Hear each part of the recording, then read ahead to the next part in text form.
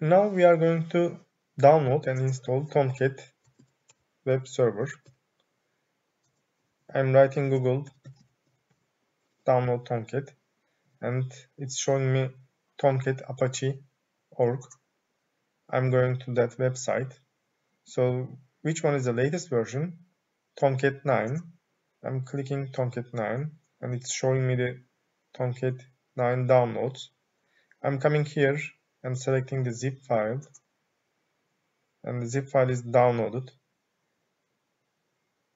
And I'm going to my download directory, and here Apache Tomcat is downloaded.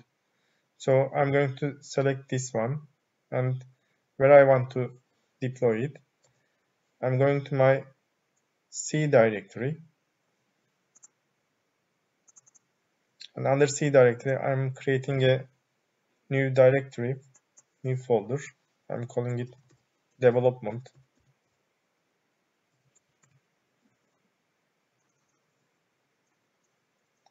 And I'm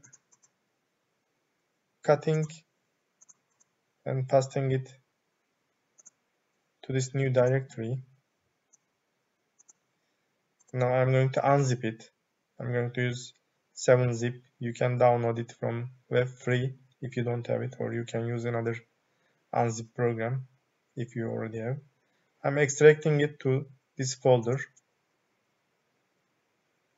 So it is extracted here. When you look at it, there are bin directory, conf directory, lib directory, and actually installation is done. Just unzipping Tomcat, it's ready to run.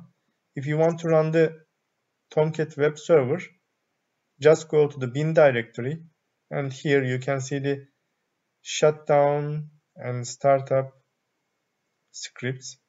If you open the command line here, it is automatically going to see the directory, bin directory, and you can run the startup command script to start the Tomcat. And as you see, Tomcat script is started and it's listening at port 8080. If you go and open our browser, and if you just write localhost 8080, and you will see Tomcat is up and running and it's ready. And if you want to shut it down, just shut down that bot and it's going to shut down. Now check here, and as you see, the server is down. If you want to start it again, just write start, and our Tomcat is just up and running in a few seconds. Thanks for listening.